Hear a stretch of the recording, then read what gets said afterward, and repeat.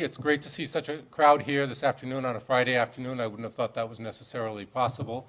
I think it's a real testimony to our speaker and to the issues that she's here to speak about, that we have a good group of students out and that we will for dinner. So I'm happy about that. I'm Tom Landy, and I direct the McFarland Center for Religion, Ethics, and Culture at Holy Cross. And I'm grateful to be here today to welcome Winnie Byanyima, the Executive Director of Oxfam International. Now, forgive me for a minute if I indulge in a little backdrop for today's visit.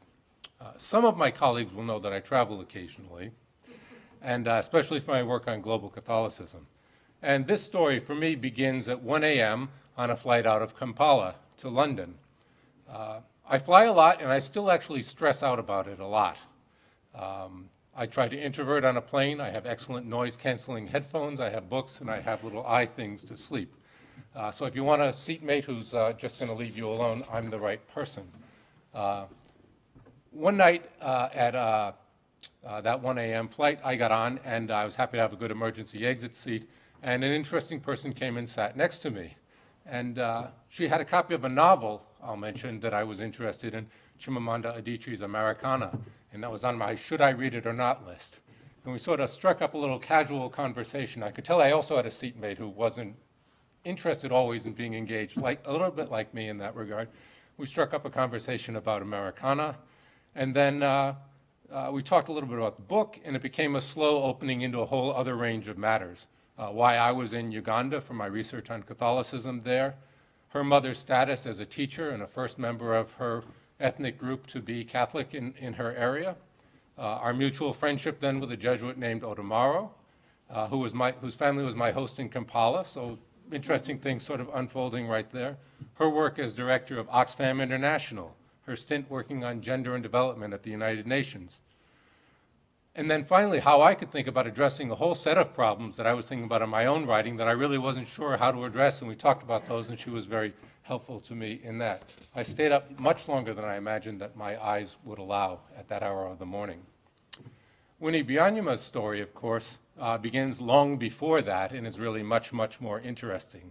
She's highly esteemed around the world for her efforts to address poverty, climate change, and income inequality, as well as her work on women's issues and gender and development for the United Nations.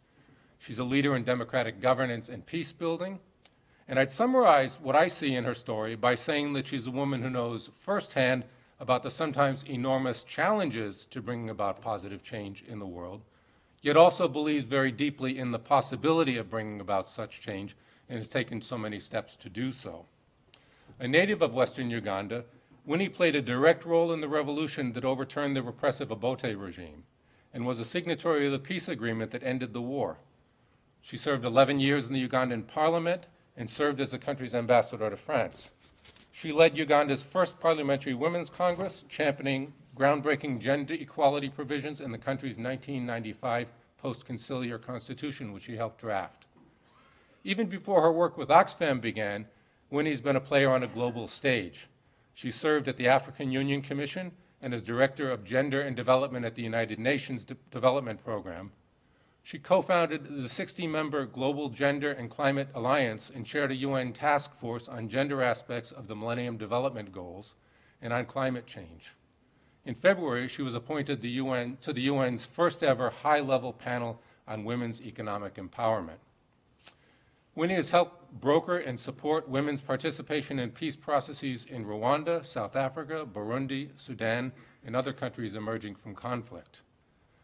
Winnie Byanyima is also married, I learned really only after our flight together, to Colonel Kizza Besigye, who is the leader of the opposition in Uganda, who's been fighting corruption in Uganda's government and the electoral processes. When I was in with Odamaro's family, every night on TV we watched basically two things: a real effort, a debate that was going on about the radical criminalization of homosexuality, and that was the first half of the TV, and then the second half was Colonel Besigye being chased down by the government a little bit. So it was quite something to see.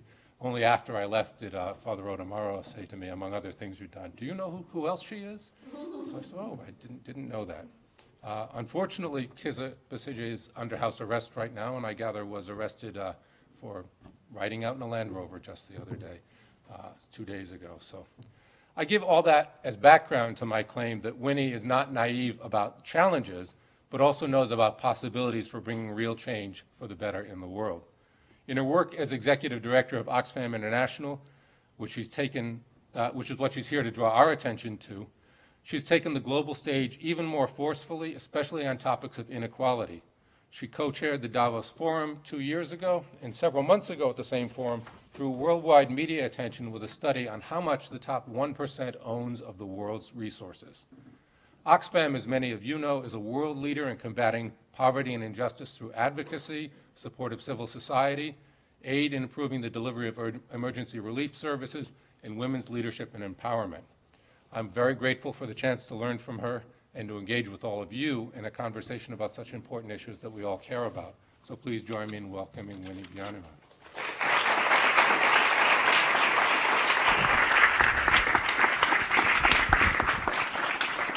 Thank you, Professor Thomas Landy, for that very kind introduction.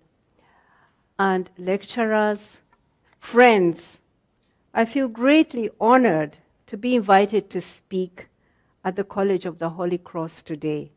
And I bring you greetings from Oxfam in Oxford, where I work from, the headquarters, and from the 95 countries around the world where Oxfam works. Learning about your college and your students, meeting you, Thomas, in the way that we did, and meeting the alumni of this college who work for Oxfam inspires me as much as it humbles me. You ask in your mission statement, what is our special responsibility to the world's poor and powerless? I underline powerless. That's something that really touches my heart.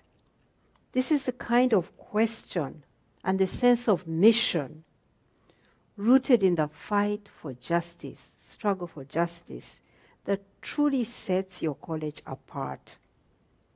Yours is a college that knows its place in the world and knows with whom it stands with in solidarity.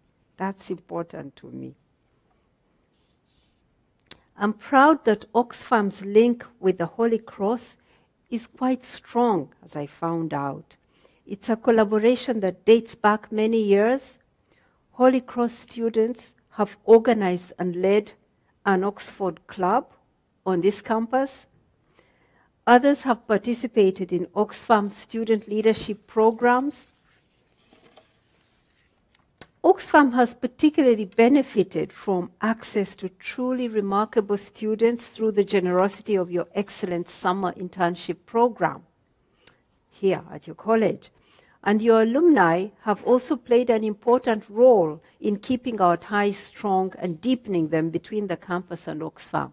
In fact, the president of Oxfam America, his chief of staff, Maura, is an alumnus of your college, and several others. Your alumni who work for Oxfam in our Boston and DC offices asked me to remind you that they are ready. They are available resources to students who are interested in the nonprofit sector and in international development. So I take the role of colleges and universities extremely seriously. I believe that they have their part to play in taking the world in a better direction. And I'll speak later about this. This belief is not theoretical to me. It's directly shaped by my own experience at university. I arrived at university in the United Kingdom, that is where I studied, as a refugee.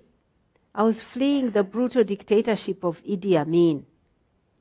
I was angry, really angry, that I had to flee my country, leave my family, and come to this cold and damp country. But it was my experience as a student, a university student at Manchester University, that gave me the opportunity to turn that anger into activism.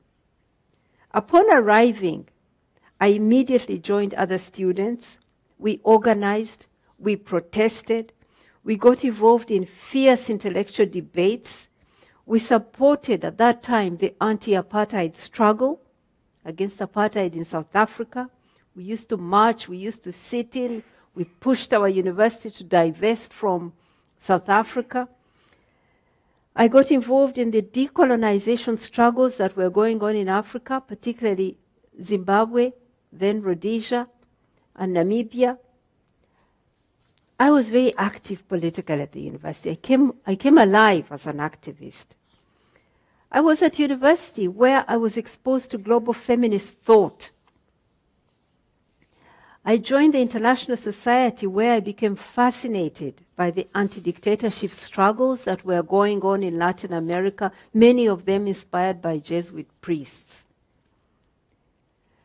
I studied aeronautical engineering for my undergraduate studies and mechanical engineering for my graduate studies. I spent many hours in the library like all other students, but frankly, to tell you the truth, I was not sitting in the engineering and fluid mechanics section. I was in the Africa section, reading African history, politics, anthropology. That was my favorite corner in the library. University really grew me into an activist.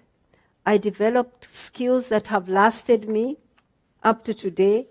I was exposed to politics, to social science, and I connected with struggles, political struggles, human rights struggles. So every time I step back onto a campus, I recall my own experience. You are lucky, my friends, like I was lucky. Not everyone gets this chance. Maybe you are from a family because you are from a rich country or rich countries where everyone goes to college. But that's not so for most people. We have to make the most of college life in order to give something back to the world. I have to learn how to do this. Is that right? Okay. I've been asked to talk to you today about inequality and how we can build a better world. Some of you may have read a report that Thomas just mentioned. We called it An Economy for the 1%. We published this ahead of the World Economic Forum's annual meeting in Davos. The World Economic Forum is this place where, in January every year, the chief executives of the biggest, richest companies in the world, global leaders, political leaders, presidents, ministers, all assemble in this little resort in the Alps in the middle of the winter. In this skiing resort, they meet there and they shape the global agenda, economic and political agenda. They discuss in informal meetings, but their discussions result in important decisions that shape what is going to happen the rest of the year. So it's an important forum. And I go there representing Oxfam. That report showed that the richest 62 people in the world, the richest 62 billionaires, now have more wealth than the poorest 50% of the world put together. That's 3.6 billion people, half of humanity. The wealth of these 62 individuals has gone up by $500 billion in just 5 years. So it's not so much that it's just 62, but it's just that their wealth is increasing so fast. This number we had calculated was 85 individuals 2 years ago. In 2 years, they are now 62. In another 5 years, they could be just a few people who can fit in a little taxi. What's that? 1% of people now own more wealth than the other 99% combined. And it's the rate that is frightening, the rate at which wealth is concentrating in the hands of a few. A global economy has been created that works for the few at the expense of the many. Far from trickling down, income and wealth are flowing upwards at a frightening rate. Such obscene levels of inequality make no moral or even economic sense, especially when we know that almost 1 billion people are still going to bed hungry every night. These are the challenges we must confront. So just after I got back from Davos in January, I spoke with a colleague at Oxfam who was just returning from Myanmar, where we also work. He had been interviewing young women who work in factories, producing clothes for high street brands like Gap, H&M, you know, the ones you know. These women are members of labor rights unions, which Oxfam works with. We try to support these unions. They work 6 days a week, sometimes 7, sometimes up to 23 hours a day. They earn less than $4 a day and struggle to make ends meet. They frequently fall into debt. If they get sick, they don't get paid. If they get pregnant, they lose their job. I just mentioned to you how 62 billionaires have more wealth than the bottom half of the world combined. 4 of those 62 have made their money primarily out of this garment industry, including the head of Zara and the head of H&M. It's an industry within which big firms are consistently using their dominant position to insist on poverty wages for those at the bottom of their supply chains. Between 2001 and 2011, 10 years, wages for garment workers in most of the world's 15 leading apparel exporting countries actually fell in real terms. But the pay for the chief executives just kept rising. 90% of garment workers in Myanmar are women. 90%. 53 of the richest 62 are men. You see where I'm going? Including all the 4 of those who made their billions in high street fashion. So across the world, women are the ones who are in the worst paid and most precarious jobs. Countries where the gap between rich and poor is more extreme are countries where also the gap between women and men is greater. What is very clear is that the struggle for gender equality and the struggle against economic inequality are sister struggles.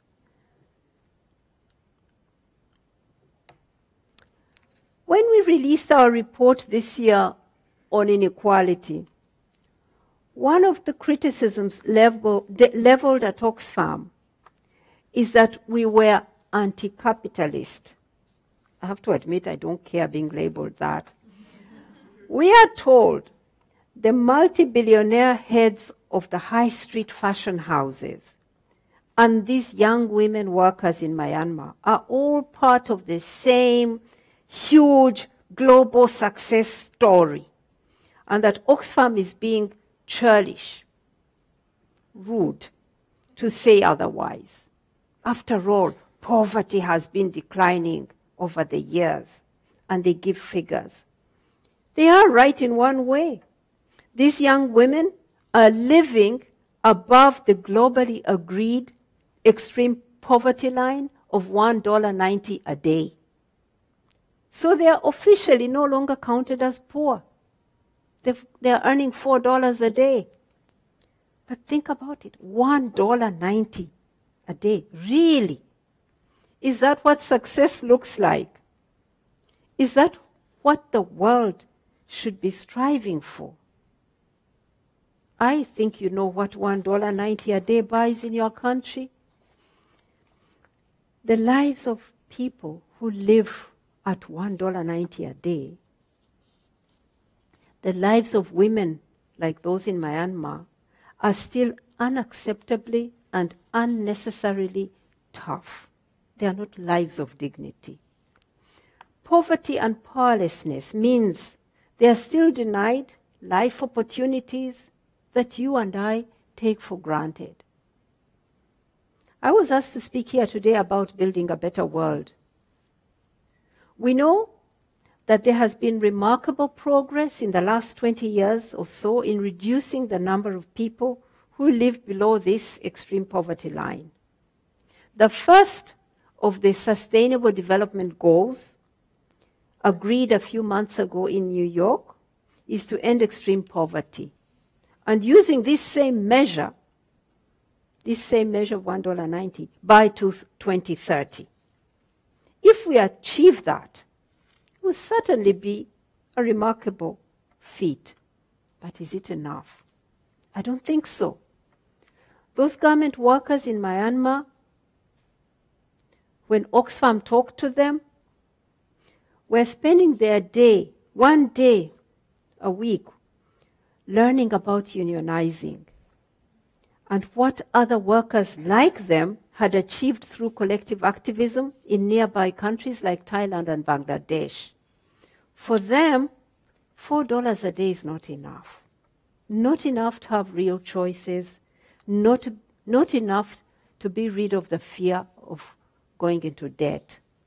These women aren't asking for a life of super yachts and private jets. No. They are demanding for a life free of suffering, a life of dignity. These women must be at the heart of our vision as we strive for a better world. So, we owe it to all these women and to the many millions more like them to do better. We need to create a human economy that works for people rather than the other way around. We need a human economy rather than an economy for the 1%. It's that idea of a human economy that I want to talk about today. Let me unpack it a little. The human economy will require big ideas, new ideas. I don't think that those ideas will come from the CEOs whom I meet in Davos or the big politicians. Many of these are good people with good intentions, don't get me wrong. But it's hard for them to see a new path. It's exciting, for example, to hear the head of the World Bank, Jim Kim, he's my friend, I meet him, talking of the dangers of inequality and the urgent need to tackle it. I believe that Jim Kim is a man of real integrity. And yet the same World Bank he works for continues to promote policies which can only further fuel the wildfire of inequality that is spreading across the globe, denying millions of poor children, especially girls, from having an education they need and deserve. Every child, every girl that is excluded from school because school is not free is a criminal waste of a future. Let me tell you a story about my own background. When I was growing up in Uganda, there was a girl in my class called Agnes. She was the cleverest girl in my year, always finishing at the top of our class, despite often having to miss school because she had to care for a sick family member, or because she had to help collect water in a dry season or harvest crops. Agnes was a girl. Agnes was a refugee from Rwanda across the border. Agnes was poor. And these factors intersected to mean that she never had a fair chance in life. She did well in primary school. She was the best in our class, despite the obstacles in her way. But Agnes never made it through secondary school. She couldn't afford it. I'm saddened when I think of where Agnes probably is now. Not sure where she is. But she still must be very poor, still working incredibly hard and long hours, trying to look after her family, still with no options in life. And I'm haunted by how unfair this is for her, but also for the rest of us. Just think, what we are all missing, because we never get to see everything that someone like Agnes could have achieved. I was not as good as her, but I made it and became an aeronautical engineer. What about her? What could she have been? A rocket scientist? An inventor of something bigger than Microsoft? Who knows? Think of the talent, the innovation, the creativity that we are missing out on. Think of how many science or engineers are pounding maize or fetching water as I speak now. Think of how many doctors or teachers are herding goats or digging the dry earth. Imagine a fairer world where we could harness that talent and every child had a chance. Imagine what we could achieve. So our vision for a more human economy must include finding radical new ideas to tackle this grotesque inequality of opportunity and this short-sighted squandering of our greatest asset, the brains, the talents of humanity. So where can we look for the big new ideas? One answer will be colleges and universities, colleges like yours. We must not underestimate the power of academia. It was the work done in universities and think tanks that laid the foundations for the rise of neoliberalism, what the governor of the Bank of England calls market fundamentalism, the ideology of which has come to dominate the world so totally in the last 30 or 40 years, creating untold wealth for the few while driving levels of inequality that hadn't been seen in 100 years. Such a seismic shift would not have been possible without academics laying the groundwork. It didn't happen by accident. It was an idea born somewhere in a university, promoted, built, argued, debated, sold. Universities must again be ready to play their part, to take the world in a new direction, but a better direction this time. The human economy for Oxfam is one in which governments act on behalf of the majority and not in the interest of a tiny but powerful elite, in which people are valued equally and not disregarded on the basis of their gender, color, or caste, in which we ask how the economy can work better for women and not the other way around, in which businesses show as much concern for their workers, their customers, and the communities within which they exist, as much as they do care about their shareholders and their executive boards. It's an economy where the astonishing advances of technology become something to be welcomed and celebrated by all, rather than some, a few, or something that is feared because it will mean job losses for workers and the further accrual of wealth in the hands of a few. I would like to say a little more now about each of those areas: government, business, and technology. We know that poverty and extreme inequality are not facts of life. They're not inevitable. Extreme and widening inequality is a failure of government. Extreme and widening inequality are the products of political and economic choices. Almost 4 decades ago, governments, prompted by the market fundamentalists I've mentioned, began that process of economic liberalization and deregulation, and it continues to this day. As governments take more of a backseat, a privileged few, particularly those who had already had access to capital, were able to push ahead, driving today's inequality crisis. That's how it happened. In giving economic freedom to those at the top, it is as if government has forgotten about the freedoms of the rest. It's as if the teacher has retreated to the staff room and left the bullies in charge of the playground. You know, I've just come back from a meeting. The Secretary General appointed me on a panel, a high-level panel on access to medicines.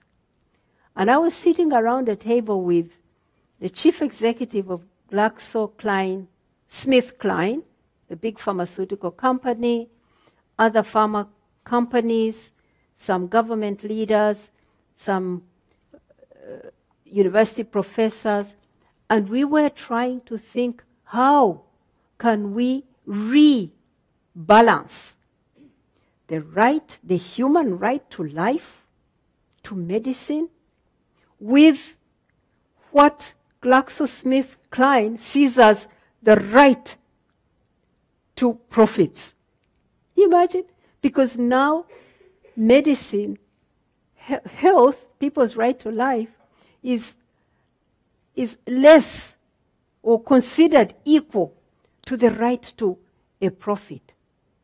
Intellectual property rules have become so important, are regulated, have a whole framework, TRIPS framework, that allows innovators so much room to charge whatever they want. I'll come back to that. I'm passionate. I feel angry that the right to life is not supreme, that it is considered, and we have to balance it with the right to money, to profits. But that's where we are. So governments have taken a back seat and allowed those who are ahead to go even further ahead. At the same time, across the world, we have seen a narrowing of democratic space in country after country, as governments clamp down on hard-won democratic freedoms of the majority. These two forces are linked. Extreme inequality and democracy cannot coexist for long. There has to be a choice made, either greater equality or less democracy. Government after government is making the wrong choice. Accountable democratic government is the most powerful equalizing force that humanity has ever invented. It's at the heart of the human economy. That's why we must fight for governments to be accountable to their citizens and not the vested interests of big business or the super rich.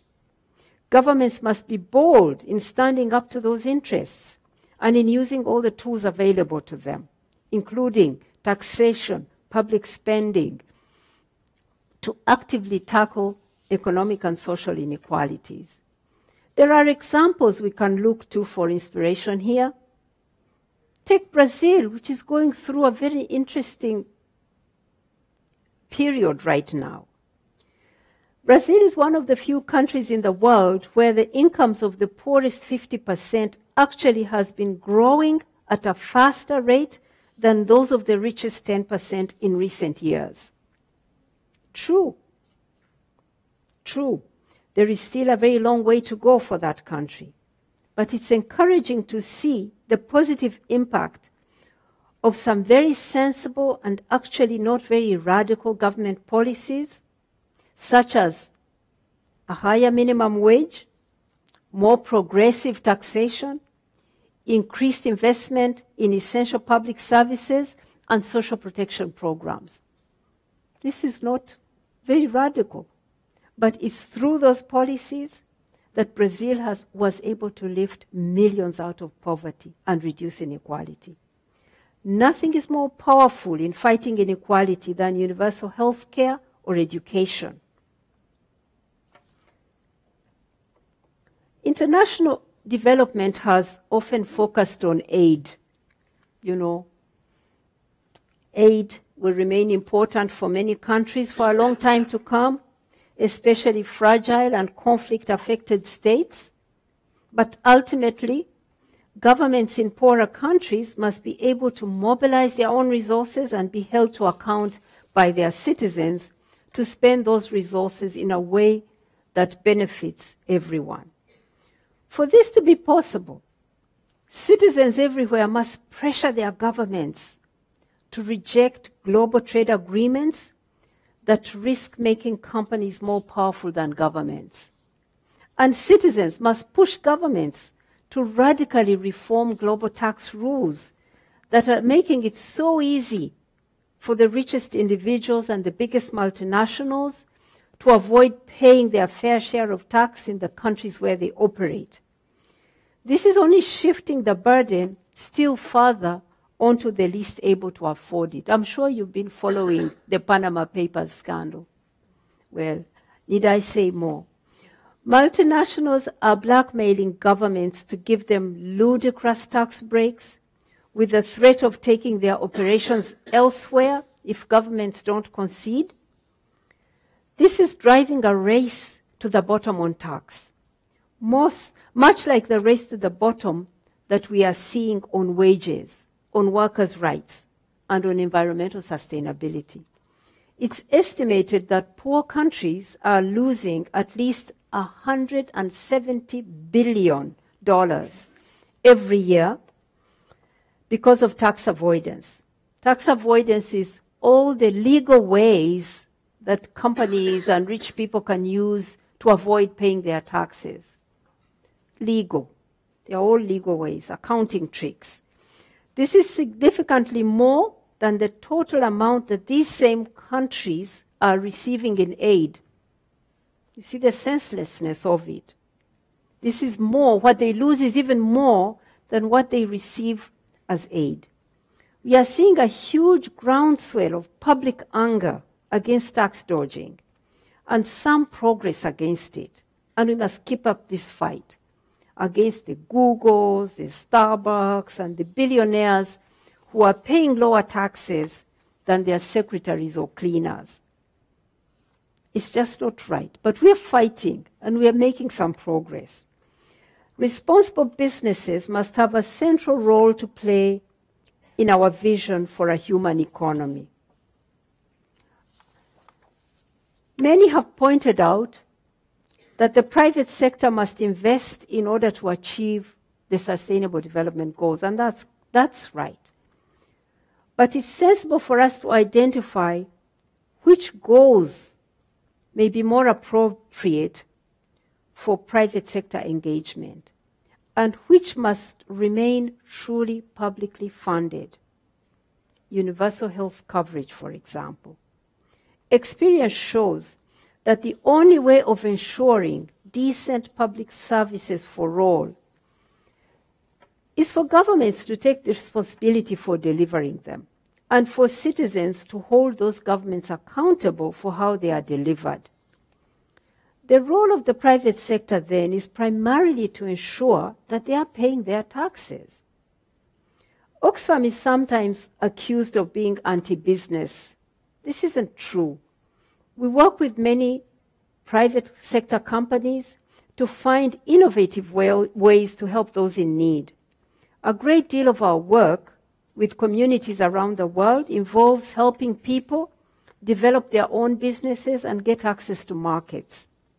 I would have liked to give you an example, but I don't have time. So, we are not anti-business. What we are against is the kind of business that puts profit above all considerations, and as a result, decides to pay poverty wages if it thinks it can get away with it. Companies that decide to stash their money in tax havens rather than contribute to the societies upon which their businesses depend.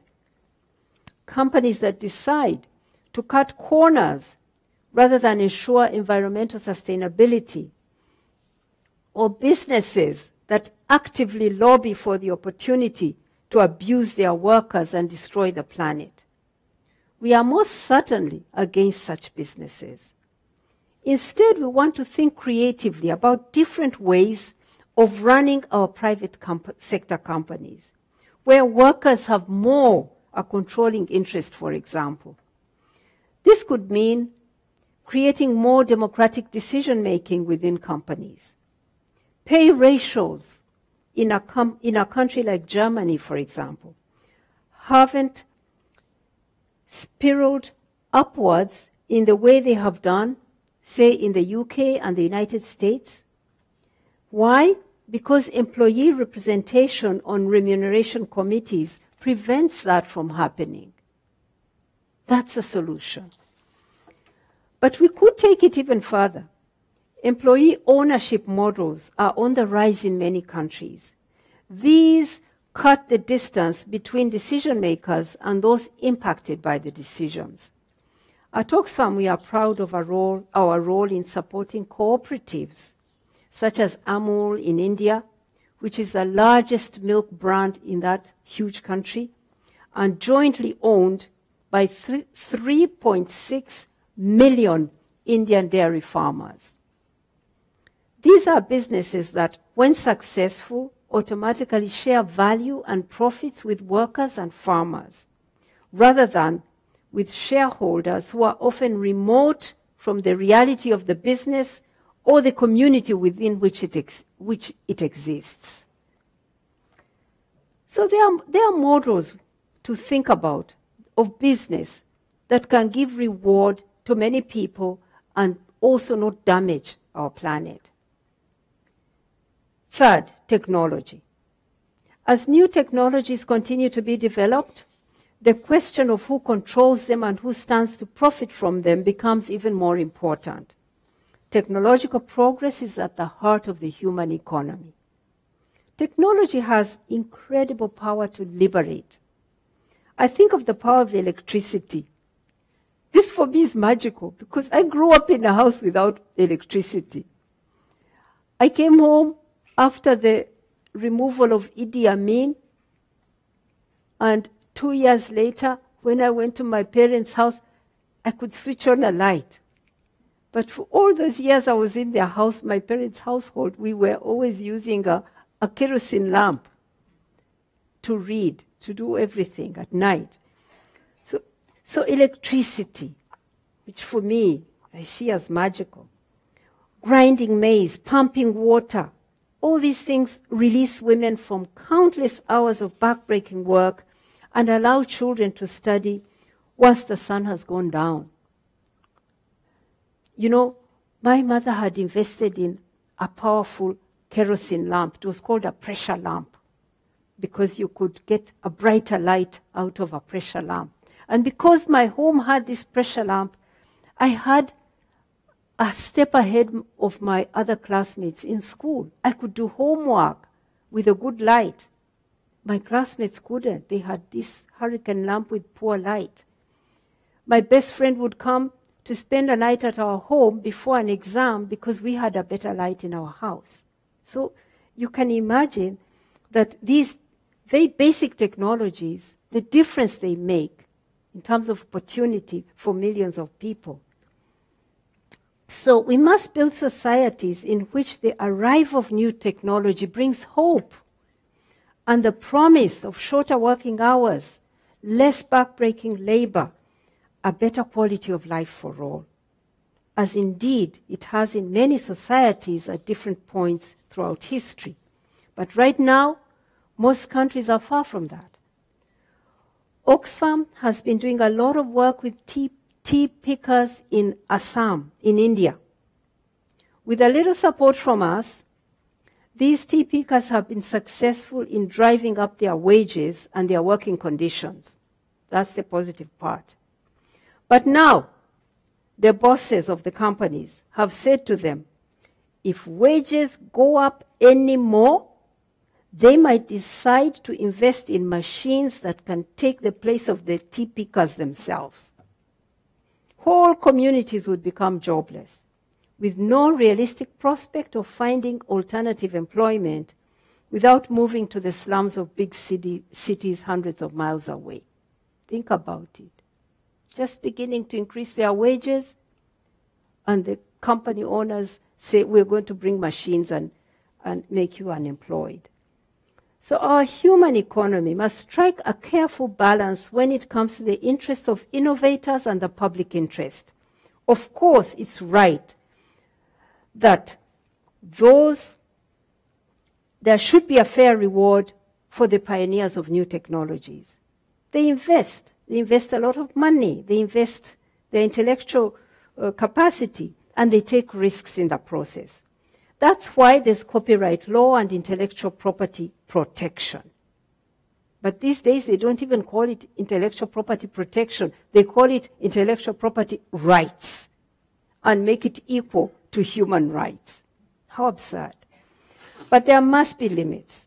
Such patents can create monopolies, allowing their owners to accumulate vast wealth that's wildly disproportionate to the investment they've made. And this is where I want to say a little bit about access to medicines, an area where Oxfam has worked for a long time. The imbalance can often be akin to a death sentence. The current research and development system is skewed towards rewarding innovation at the expense of people's health and undermines the human right to health. We saw an extreme example just a few months ago when an American former hedge fund manager bought the patent for a drug called Daraprim. This treats a life-threatening parasitic infection. The new owner bumped the price up. He's not the one who even invented the medicine. He bought the company. He bumped the price up overnight from $13.50 to, listen to this, $750 per tablet. From $13.50 to $750. Instantly ensuring that it could be available only for the rich. Martin Shkreli, that's his name, CEO of the company Turing, the company that bought the drug, he said when he was challenged about this, quote, "No one wants to say it. No one's proud of it. But this is a capitalist society, a capitalist system and capitalist rules," unquote. That was his answer. I can do it, so I do it. We also saw this in the unaffordable prices of HIV treatment a few years ago. We fought that. And we see it now in the medicine to treat hepatitis C, which costs $1,000 a day. How rich must you be? This is completely unacceptable.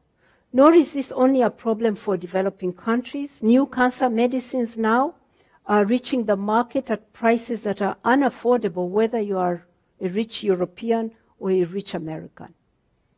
Or let me say moderately rich. So the current global R&D model has failed patients all over the world. Pharmaceutical companies justify their high prices by the need to recover their research costs. Yet the actual research cost is kept secret, and the pharma companies ignore the fact that a lot of the research is actually done by public money in universities and in research institutions sometimes. One of Oxfam's greatest campaigns was standing with others to face down pharmaceutical companies to ensure generic companies could compete to reduce the price of anti-HIV medicines from $10,000 per patient per year down to $100 per year now. Because of that campaign, millions of people are alive today. In a human economy, we need a new approach entirely. We must separate the financing of research and development from the pricing of medicines. It can't be left to pharmaceutical companies to cater only to those who can afford to pay high prices, practically deciding who lives and who dies. Finally, the human economy must be one that lives within the boundaries of the planet. Oxfam has demonstrated that whilst the poorest people live in the areas hardest hit by climate change, the poorest half of the population are responsible for only 10% of global carbon emissions. It isn't the most vulnerable and the poorest people who have caused this climate crisis. I always like to cite my peasant uncle in the village in Uganda. I use him as a point of reference.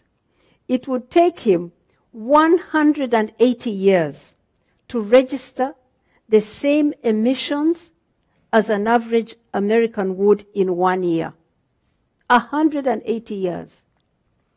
our broken economic system is not only failing to deliver for the majority, it's destroying the planet for our children and our grandchildren. We have the ability to live within planetary boundaries using the technology we have already. This is why, for example, for us, Oxfam, the fight against extreme inequality and the fight against climate change are joint struggles and against the same enemy, a dangerous, destructive economic system that has to change and change fast. So these are just some of the questions that students at a college like yours might seek to answer when thinking about building a better world. How do we create a more human economy which works for women as well as men? How do we make sure that governments are accountable and act in the interests of their citizens, rather than big companies and the super rich? How can we support and grow the kinds of businesses that will contribute positively to the societies within which they exist? How can we ensure that technologies make life better for the world's poorest rather than leaving them still further behind? How can we ensure that inequalities of wealth do not translate into inequalities of access to life-saving medicines? How can we preserve and protect the planet for future generations? How can we create a world in which both extreme poverty and extreme wealth belong to the history books and become relics of a bygone age? In defining the human economy, we need big, bold, new ideas. We will be ridiculed as naive. Sometimes we are told we are envious, seditious, or all of that. See that as a badge of honor. At least I do. This great college, like I said earlier, knows its place in the world. Responsibility towards the poor and the powerless sits at the heart of your mission. The question you must ask yourselves now is, what does success look like for you? As you set off on your exciting journeys after graduating from Holy Cross, whatever it is that you go on to do, I ask that you ensure it resonates with the struggle of these garment workers I spoke about, and to the millions of others like them, like my friend Agnes, who are sitting below or just above the so-called poverty line and have the odds stacked against them now, but who are also determined to imagine a more equal world and a better future. Thank you very much. Thank you. Yes, I will.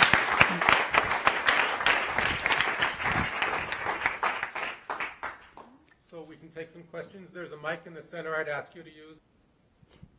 You say your name and what you study? Sure. Hi, I'm Asmani Adav. I'm a junior here, and I'm a biology major with a concentration in women and gender studies on the pre-med track.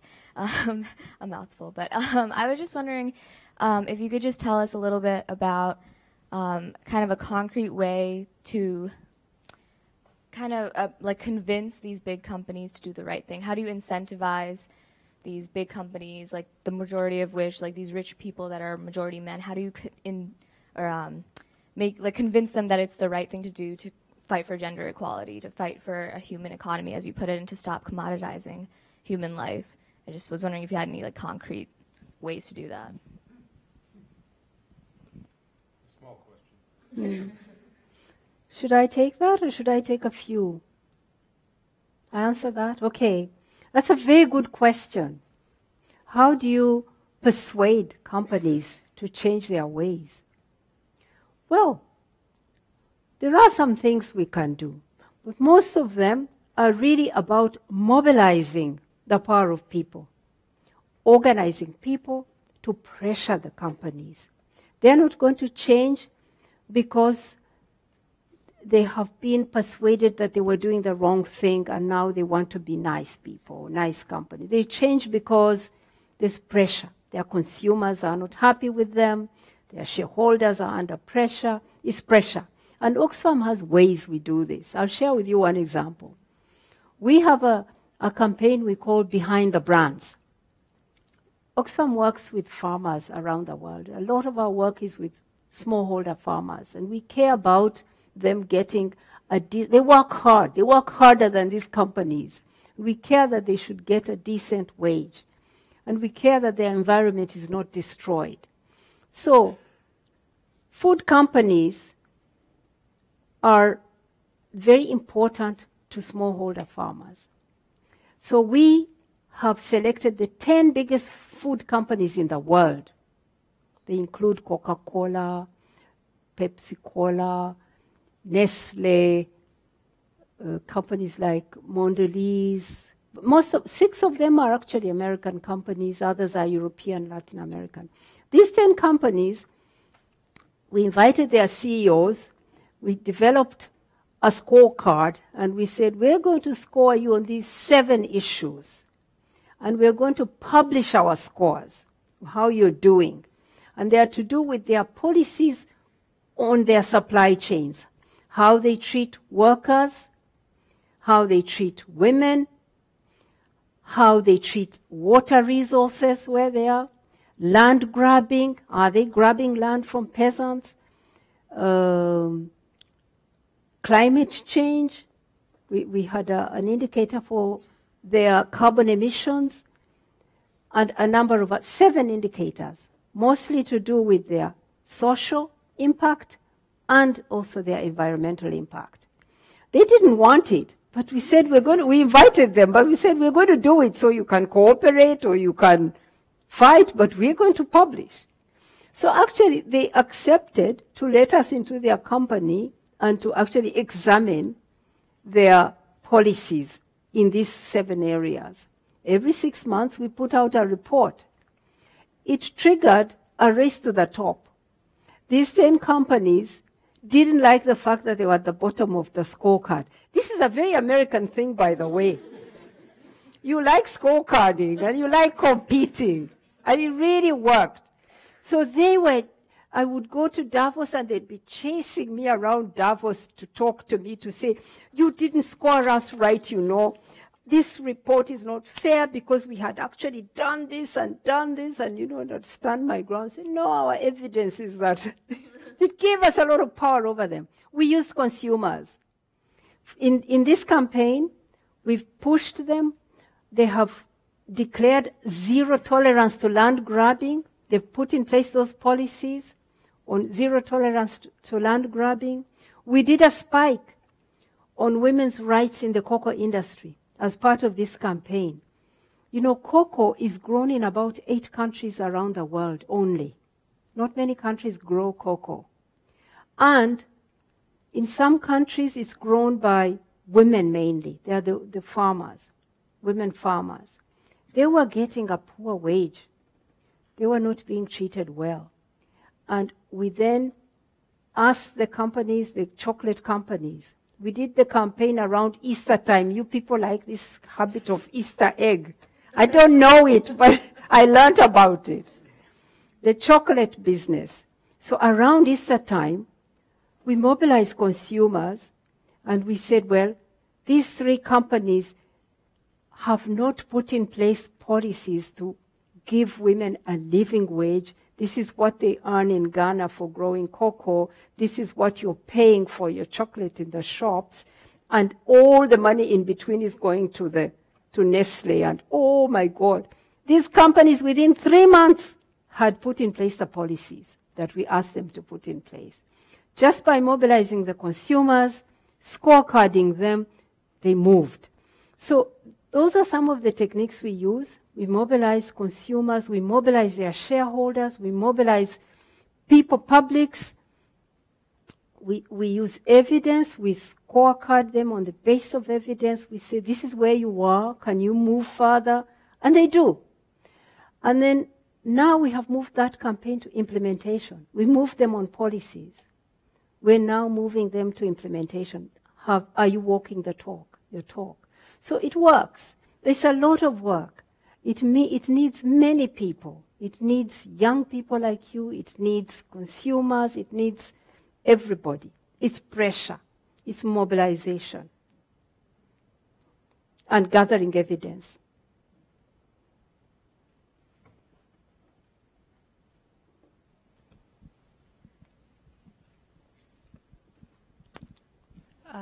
My name is Tsitsi Mashauri, and I'm a visiting lecturer in anthropology, and I'm from Zimbabwe. And I teach a class on gender and development, and I was wondering if you could speak to the historical timeline. So it appears the extreme inequalities have worsened in the recent future, or in the recent years, rather. And I was wondering if you could explain what has changed internationally in the global community that has intensified these income inequalities. And related to that, in your meetings with national governments from countries in Africa, the global south, how do African leaders and leaders from, the global south sort of explain what is happening in their countries? Do they feel that the situation is getting more difficult for them to come up with policies that are positive for their people? Like, has something dramatically changed in the last 10 years, in the last 5 years, to contribute to these extreme inequalities? I could say that this has been going on for the last 30 years at least. This has been, and I saw it as a university student. I saw it growing. It's been going on for the last 30, and there are two main factors I see that have driven us to this point. One are the policies that I talked about of deregulation, privatization, that drove this globalization process, of state governments stepping back and allowing the private sector to have free rein in the economy. This is thinking that came about more or less in around the 80s, the 70s. Really, it was actually manufactured in some of your American universities, some of your best universities, no names mentioned. And this thinking became so prevalent, was driven by political leaders. I remember this happening in the times of Margaret Thatcher when I was a refugee in England, Ronald Reagan here. And at that time, these political leaders made greed fashionable and acceptable. They allowed companies to practice, to take over the economy and to loosen state regulation and allow them a free hand. Those policies really rolled back the rights of individuals and gave companies more rights in the economy. Workers lost, for example, their bargaining power. Unions were crushed. Wages were suppressed. And you needed to be a yuppie to come straight from university and start earning $500,000 in 1 year. That was success. But for workers to have stagnant wages, to lose their jobs, was not seen as failure. It was seen as, that's okay, those are losers. So that kind of thinking and the policies that came with it and their justification through politics, it was one driver. And it continues today. In fact, progressives, we are seen as bad for the economy. So that's why I'm saying we need new thinking coming from universities to justify a human economy, to say that success is when everyone has a job, and not just any job, but a decent job that pays well, that puts kids in college, that success is when the state supports health for everybody, not health for those with money and jobs, but health for everyone, and so on. So that's one driver, liberalization. The other driver related to that, in my view, is political capture. Our politics became captured by, again, those few who were ahead, who had the money. We started seeing politics being so dominated by the money that comes through the media, through financing of political parties, and the whole rules of political finance, of political lobbying were also loosened. You now have a situation where elections are literally bought. Both in rich and poor countries, they are bought. If you have the money, you take it. And so democracy was undermined. The voices of citizens were crushed. And it continues to be like that. Tell me, how much chance do you have? I'm seeing positive things here. I'm seeing, for example, a candidate here who's raising a lot of money from individuals, competing with a candidate who has a lot of money from companies. That's positive. That's people fighting back and trying to claim back democracy. But democracy in many countries has been hijacked, particularly because of also technology coming in, that people use media and you buy the media, so you bring money. But also parties are bought by companies. Pharmaceutical companies, for example, here in the United States, pay about $487 million every year to lobby Capitol Hill. Did you know that? $487 million every year to lobbyists, to lobby for, and you know, they are not lobbying to give everybody medicine. They are lobbying to reduce the taxes to them. So they buy the democracy, they buy the regulation, they rig the economy. So political capture is another driver. And unless we can claim back the democracy, we don't have a chance. The economy is rigged. It's rigged in favor of those few. So those two processes, to me, are what have really led us into a state where economic inequality is spiraling out of hand. It won't reverse unless we reverse those two trends.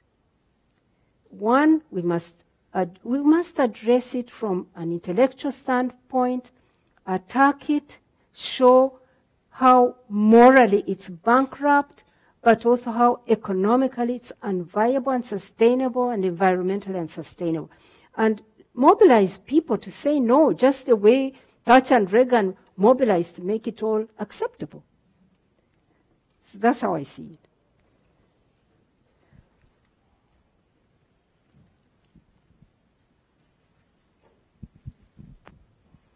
Hi, I'm Joe Blondo. I'm a sophomore studying political science. Just want to say thank you for coming. I thought your message was really powerful, and I appreciate you speaking to us. I guess the question I have is a little more economic driven. So companies that are American-based and outsource jobs to other countries that pay their workers, for instance, $1.90 a day is obviously incredibly wrong. And I'm wondering your thoughts as to whether or not to reform countries being able to outsource and not be able to exploit workers in other countries, or would that create a worse problem where the countries withdrawing, or companies withdrawing from other countries would actually take away jobs and money from these people? I hope I've understood your question. You're looking for what's the solution to that? Whether or not it would be better to make countries or companies not exploit workers in other countries, or would it be better to have companies keep their factories and whatnot in their home country? Well, I think that we have our universal human rights. We should actually drive coherence in universal instruments. You can't have countries on the one hand signing off universal human rights, the right to health, the right to a job, the right to health, the right to all these things, and at the same time sign another agreement where the right to health is, or whether the right to a job and the right to collective bargaining is now sacrificed through another treaty that is supposed to govern the economy, like a TRIPS agreement, trade agreements. You can't have a trade agreement that is signing away the human rights of people, while at the same time you signed the Universal Human Rights Charter. We must drive coherence across agreements that governments make internationally. And that means that the richer countries have got something in their hands that they can use. They can be the moral drivers of this. They can be the ones that say, look, you are not paying the wages that, the minimum wage, a global minimum wage, therefore our industries will not locate there. That's a moral choice they can make. And that also would mean that now we are moving towards coherence. We need to revise some of the international instruments that just allow this competition to the bottom, that sacrifice the other agreements. So my answer to you is that we need global economic governance that is consistent, that reflects the human rights that we've all signed on to. And we need leaders. We need governments, particularly richer governments, driving that coherence across the international system, the global governance system. But right now we have a broken system. We have a United Nations system. We have an economic system that even the greatest power on earth, the United States, doesn't agree with, sometimes takes unilateral action against, and because it's a broken system. So I believe in internationalism. I believe in a system, a global governance system that's just, that's inclusive, that's democratic, and that's coherent, where human rights come first and all other instruments, all other agreements are consistent with the values we have agreed. Do I answer your question? Yeah. Hi, I'm Claire Ori. I'm a sophomore here, studying international studies in French. So you talked a lot about how states have to be accountable to their citizens and always be promoting their general welfare and ensuring access to these social services. And so I was just curious, in your work in the development program of the UN, have you found that the work you're doing is more or less a product of states failing to uphold these responsibilities? And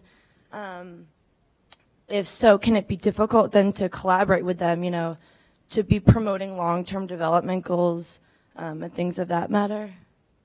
Yes, governments are failing in their responsibility. First, as I said, a lot of them are in a cozy bed with companies and with rich people.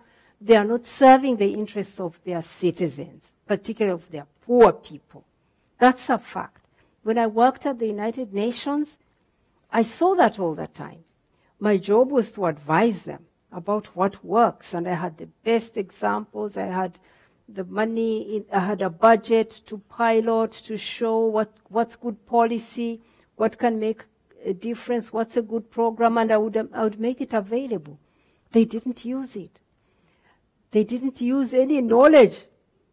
They did things that served the interests of those who were controlling them. So yes, governments are responsible, but do not take up their responsibility.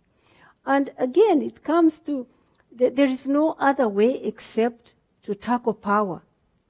And students, you can tackle power. You can speak to your representatives. You can talk to politicians. You have a voice, especially when you're in a country that is democratic or fairly democratic like yours. You can make a difference. In the developing countries where we work, in many of those countries, the political space has been shrinking and is shrinking further. And it's tough to work there. But we keep also reinventing ourselves, changing our strategies, and trying to see how best to support local actors to assert themselves. We have to balance the power that the governments have, supported by the money of the companies, and the power of people. So we work on that. We deliberately, we look at it as a question of power. It's a question of power. It was interesting, your question about working with the United Nations, because indeed, sitting at the United Nations and having a role of advising governments, I learned so much about how governments, the opportunity that is there and the opportunity that is lost. They have everything, many of them, they need to make a difference, but they choose not to. They choose policies that work for a few. Let me give you an example on women's rights, an example on women's rights. You know, in my country, Uganda, education is free at the primary school level, but is not free at the secondary school level. Now, neither is it free at the university level. But then the government decided that we are going to support women's rights through affirmative action, and we are going to have a quota for female students at the university, because few girls go through secondary school, so we'll give them more space to get into colleges once they've overcome the hurdle of secondary school. It sounds good, but we did a research and showed them that actually this window of opportunity, this affirmative action you're giving to girl students to get into college, is not benefiting poor girls. It's actually benefiting your daughters. Because when you look at who goes through secondary school and gets to apply to university, the secondary schools that make it to university are the top schools where the daughters of ministers and top civil servants go to school. Those are the ones who make it close to get to university. So when you give a little lift up, you give it to one of those, because the poor have been eliminated at primary school level, don't ever complete secondary school. So the chance at college is not for them. So you keep telling them, look, thank you for the affirmative action, but it's not helping anyone except your own daughters. They don't listen. You give them the evidence, they pretend they haven't seen it. So that's what I mean, that we could generate evidence of what works, show it to them, and it's like they haven't heard you. It's deliberate. It's about power. So we have to tackle power. Take one more question? Yeah. One more? Hi, my name is Matt Walsh. I'm a freshman perspective political science major. I was just wondering, I think in the U.S. one of the biggest problems we have is apathy, whether it be apathy from being oppressed for so long that you feel your voice doesn't matter, or apathy from privilege because you have so much privilege that you don't understand the plight of the impoverished. How do you think we can fix that problem? Apathy. You know, when you say apathy, I think that implicit in that is you're blaming someone who is being inactive politically. And you're probably right. But I also think that for many people, they really genuinely see that this is a rigged system and my action is not going to change anything, and then choose to do nothing. So they are overwhelmed by the power of those who've taken over political decision-making, policy-making.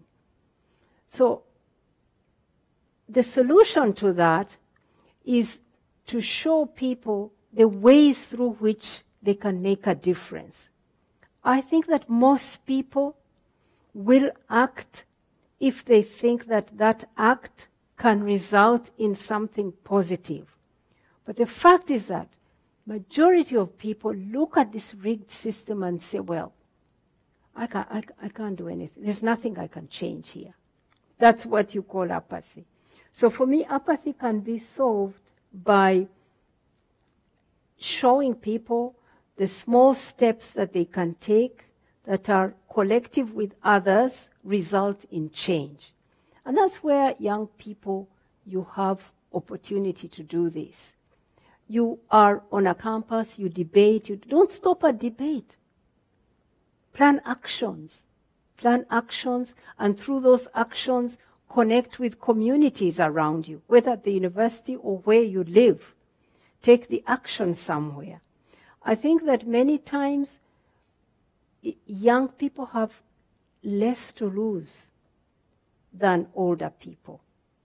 Older people sometimes are scared. My employer will hear that I was part of this group and will ask me questions. My housing, my young people, when I was on the campus at university, oh my God, we did everything we wanted to do. So I challenge you.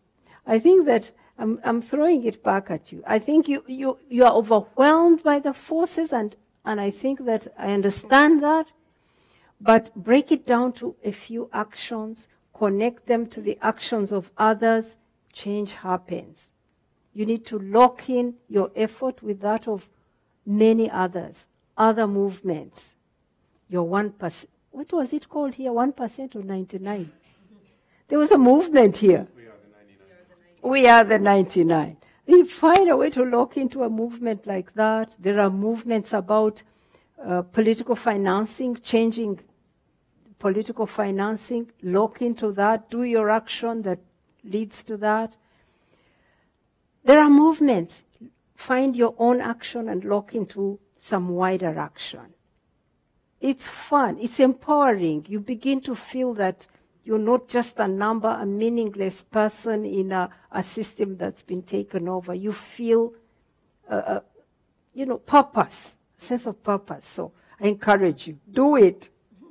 Join Oxfam.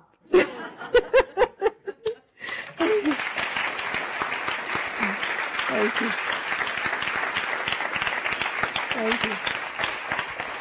Thank you.